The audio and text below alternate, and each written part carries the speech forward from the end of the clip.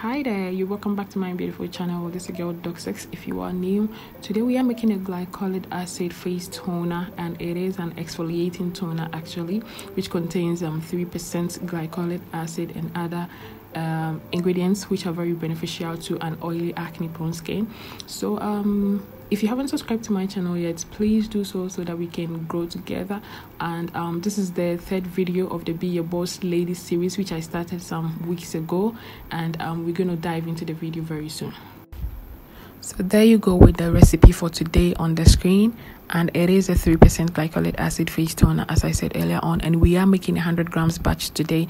So we're going to start with our phase A, which is 4.35% of our glycolic acid and then 10% of our buffered solution. So we're going to add our buffered solution. We're going to add our glycolic acid into our buffered solution and then give it a good stir, and then set it aside for it to cool down so that it will drop below 100 degrees Fahrenheit for us to add it into our phase B or into our other ingredients.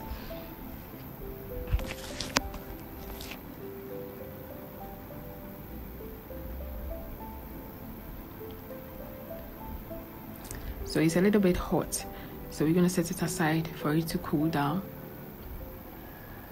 and then work on our phase B. So for our phase B, we have distilled water. In here I have distilled water, which is 60.65%, that is 60.60 grams, and then I also have my liquid Chamomile Plus in there, which is 0.5 grams. And then here are my humectants, which is propylene glycol and then glycerin. I have 1.5 grams of propylene glycol and then 2 grams of glycerin in there. So I'm going to add it into my distilled water and my liquid Chamomile Plus.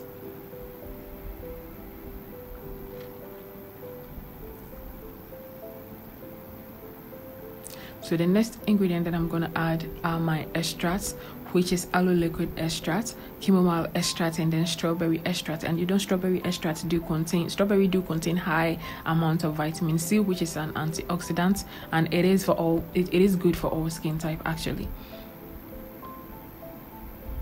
So I'm going to add it into my phase B.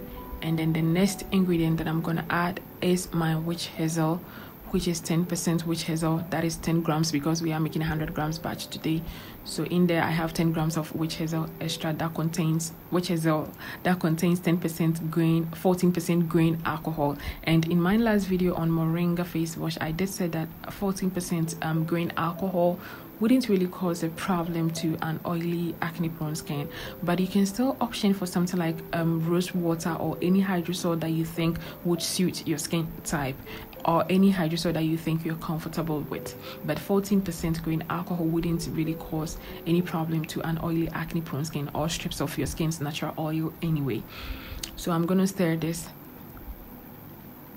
to incorporate everything together.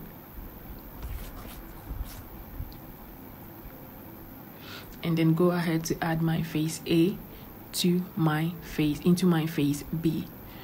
So for my phase A, I'm going to take the temperature to see if it is below 100 degrees Fahrenheit. Then I can go ahead to add it to my recipe. So it is 91.4%. Did I say percent? 91.4 degrees Fahrenheit, and I'm good to go. So I'm going to add it into my phase B.